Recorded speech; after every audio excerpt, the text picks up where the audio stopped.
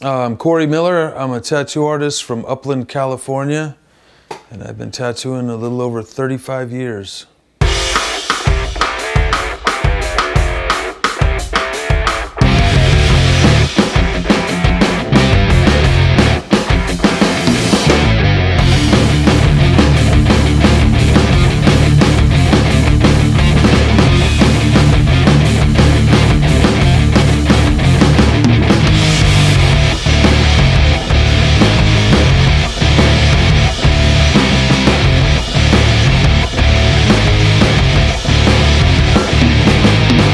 Basically, the first interest is just seeing, punk rock bands and friends. I didn't do the typical apprenticeship. I had a friend of mine, he had an older brother who had gotten out of prison. His name was Carl, and he was just a bad guy. He was interesting, and he had a little homemade tattoo machine, and he tattooed. That was kind of my beginnings to seeing people getting tattooed and being in a band. I remember I wanted to be in this band, and they had this little insignia, so I got a straight pin and a old rusty razor blade and just hacked my first tattoo on myself. That was the initial beginning of it, just a home hand poke tattoo and a razor. And next thing you know, a few of my friends had seen it and they wanted one, and seeing my buddy Carl, this older brother tattoo, just got me going, and I made a homemade tattoo machine.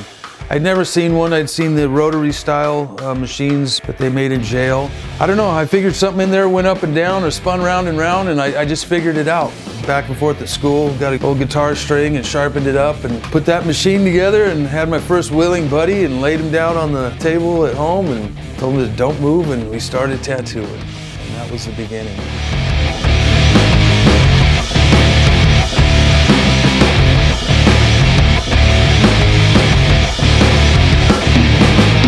As time went on, there was a local guy here, Franco Olito. He was an old Sicilian guy, East Coast tattooer.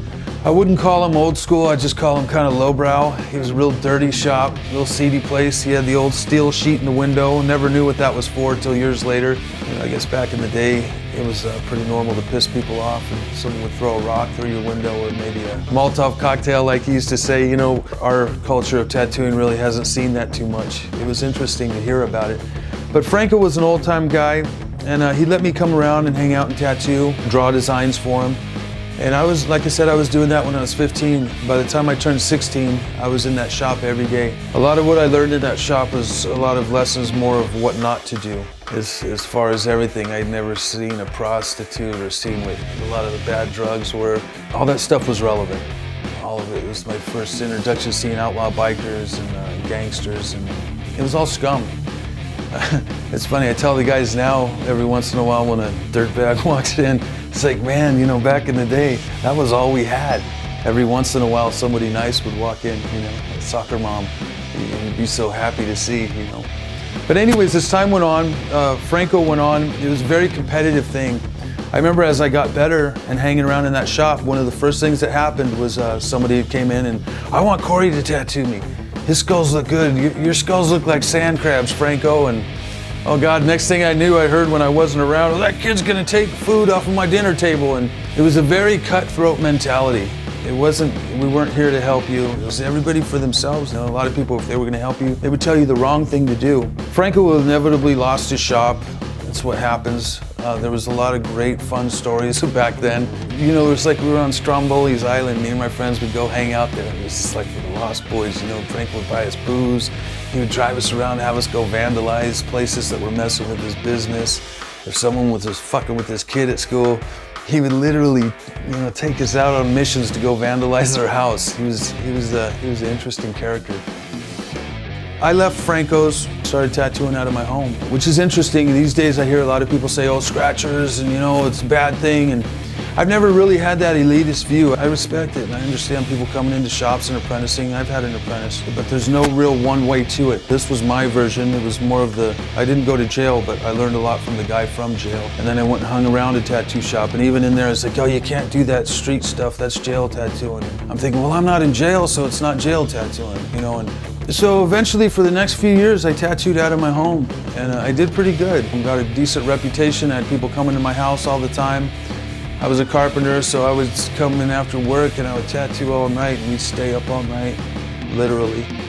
until sunup and tattoo, and then we go to work and then come back and do it all again. I refer those to the college partying years. In all reality, this is where it got good. I think I've been incredibly blessed in my tattoo career. Around '86, we knew of a guy's name like Mark Mahoney and Jack Rudy we'd heard of in Tattooland. I think I was always attracted to that because of the style work I did, the black and gray work.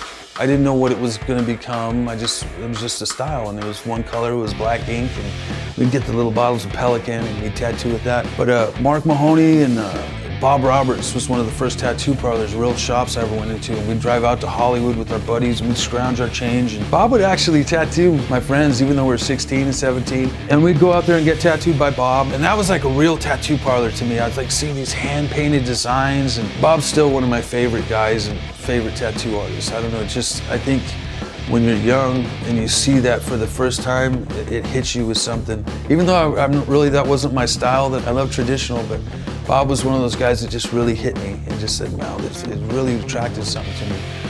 So even though I went to Bob's, I'd never met Jack Rudy or anything, but Mark Mahoney was buddies with some of my friends, and he would come out to the Inland Empire out here where we live, and we'd have parties, we'd make sure there was plenty of shit around, plenty of, party favors, a few guys that had money, and Mark would come out and he would do these hand-drawn, beautiful tattoos. Mark was like the best, man. You'd see, he could do like pin-up girls and choppers and hot rods. Anything Mark did was just bitching. He was just a great tattoo artist, still is. I would go hang out with him, and I'd bring my little pictures. Hey Mark, what do you think of this? Hey Mark, what do you think of that? And looking back, it's just how it was. It wasn't like, oh yeah, little brother, oh you're gonna be good. It was like, oh yeah, you should probably stick to the construction, you'll do good with that.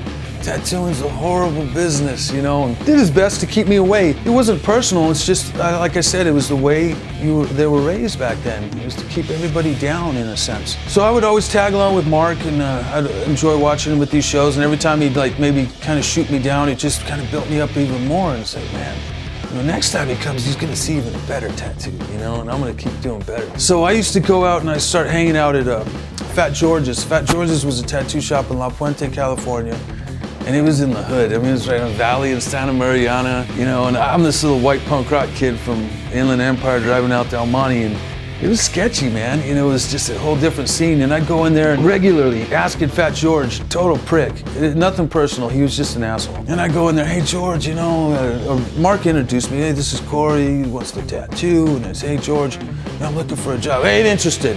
Just instant shut you down. And he wouldn't just shut you down, he'd insult you. He was just like, oh God, this guy's an asshole. Why would you want to work here, But I still did. I wanted to get in somehow. So I'd come again in a few weeks. Hey, George, I was trying to get Mark to tattoo me. Mark would always put me off. I finally asked, and lo and behold, very lucky for me, this is the beginning of my very lucky career. One day I was in there talking to him. George had shot me down, and I looked over to Mark. I go, well, how about you, Mark? Let me come work with you in Hollywood. Mark had been planning on opening his first Hollywood shop on 3rd and Fairfax. It's gonna be the first Shamrock tattoo. And I guess Mark hadn't told George. And that's how it was, man. I inadvertently, dry-ratted Mark and let George know that Mark was leaving. And George was like, what shop? Oh, Mark, oh, well, George, I was gonna tell you, I got this little place, checkerboard floors, it's beautiful. And George didn't even let him finish. He's like, fuck it, you can start tomorrow. And that's how I got in. I got my first job, and I was working at a tattoo gallery in La Puente, California.